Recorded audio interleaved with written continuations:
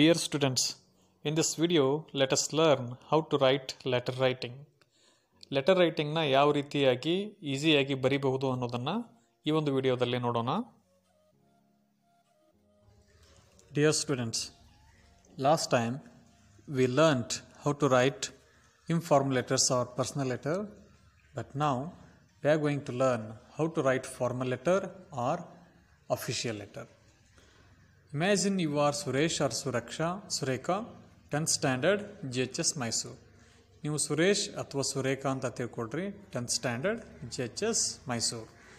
ನಿಮ್ಮ head ಮಾಸ್ಟರ್ಗೆ right A letter to your head master asking him or her issue transfer certificate for your higher studies. TC ಅಥವಾ transfer certificate ಬೇಕು ಅಂತ ಹೇಳಿ ತಿಳ್ಕೊಂಡು ನೀವು ನಿಮ್ಮ ಮುಖ್ಯೋಪಾಧ್ಯಾಯರಿಗೆ ಪತ್ರವನ್ನು ಬರೆಯೋದು. ಫಾರ್ಮಲ್ ಲೆಟರ್ ಇರ್ಬೋದು ಅಥವಾ ಇನ್ಫಾರ್ಮಲ್ ಲೆಟರ್. ಯಾವುದೇ ಸಂದರ್ಭದಲ್ಲಿ ಫ್ರಮ್ ಮೆಡಿಸ್ನ ಲೆಫ್ಟ್ ಸೈಡಾಗಿ ಬರೆದ್ಬಿಡಿ. ಸೊ ಫ್ರಮ್ ಹಾಕಿದ ತಕ್ಷಣ ಕಾಮ ನಿಮ್ಮ ಅಡ್ರೆಸ್ ಅವರೇ ಕೊಟ್ಟಿರ್ತಾರೆ. ಸೊ ಅದೇ ನಿಮ್ಮ from address Suresh GHS Mysuru. Date ನೀವೇನು ಪರೀಕ್ಷೆ ಬರೆದಿದೆ ಅಂದರೆ 30ನೇ ತಾರೀಕು ಮಾರ್ಚ್ 2022. ಇಷ್ಟು ಹಾಕಿದ ತಕ್ಷಣ ಅಲ್ಲೊಂದು ಲೈನ್ ಬಿಟ್ಟು ಆಮೇಲೆ ಟು ಅಡ್ರೆಸ್ ಬರೀಬೇಕು. ಯಾರಿಗೆ ಪತ್ರ ಬರೀಬೇಕು ಅಂದರೆ ಹೆಡ್ ಮಾಸ್ಟರ್ಗೆ ಪತ್ರ ಬರೀಬೇಕಾಗಿದೆ. ಸೊ ಅದು to address to the head master GHS Mysuru. ಅದಾದ ತಕ್ಷಣ ಮತ್ತೆ ಒಂದು ಸಾಲನ ಬಿಟ್ಟು ಆಮೇಲೆ ಸಬ್ಜೆಕ್ಟ್ ಬರೀಬೇಕು. ಏನು ವಿಷಯ ಇದೆ ಹೆಡ್ ಮಾಸ್ಟರ್ಗೆ ಬರೀಬೇಕಾದ್ರೆ ಏನು ವಿಷಯ ಅಂತಂದರೆ about issue my transfer certificate. ಅಂದರೆ ನೀವು ಬೇರೆ ಹೈಸ್ಕೂಲ್ ಬೇರೆ ಕಾಲೇಜ್ಗೆ ಹೋಗ್ತಾ ಇದ್ದೀರಾ. ಸೊ ನಿಮ್ಮ ಟ್ರಾನ್ಸ್ಫರ್ ಸರ್ಟಿಫಿಕೇಟ್ ಬೇಕು ಅಂಥೇಳಿ ನೀವು ಅವ್ರಿಗೆ ಟ್ರಾನ್ಸ್ಫರ್ ಸರ್ಟಿಫಿಕೇಟ್ ಕೇಳಿ ಪತ್ರ ಬರೆಯೋದು. ಫಾರ್ಮಲ್ ಲೆಟರ್ಸ್ ಅಥವಾ ಅಫಿಷಿಯಲ್ ಲೆಟರ್ ಇದನ್ನು ಬರೆಯುವಂಥ ಸಂದರ್ಭದಲ್ಲಿ ಮೊದಲಿಗೆ ರೆಸ್ಪೆಕ್ಟೆಡ್ ಸರ್ ಅಥವಾ ಬರೀ ಸರ್ ಇಷ್ಟಾದರೂ ಬರೀಬೇಕು. Respected sir, ಮಾನ್ಯರೇ, I am Suresh, 10th standard GHS Mysuru. ನಾನು ಸುರೇಶ್ ಇದ್ದೀನಿ, 10ನೇ ತರಗತಿ GHS Mysuru.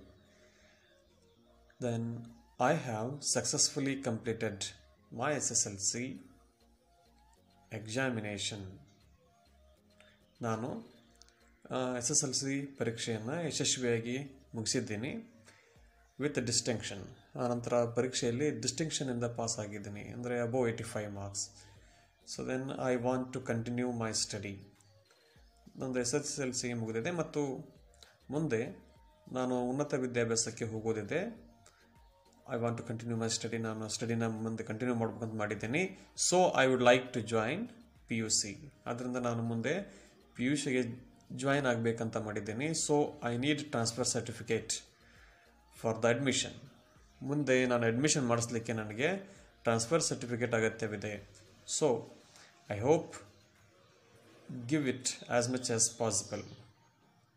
I hope you give it as much as possible early.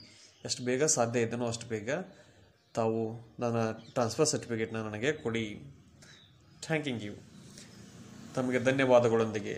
So ಆಫೀಸರ್ಗೆ ಧನ್ಯವಾದಗಳನ್ನು ಹೇಳಬೇಕು.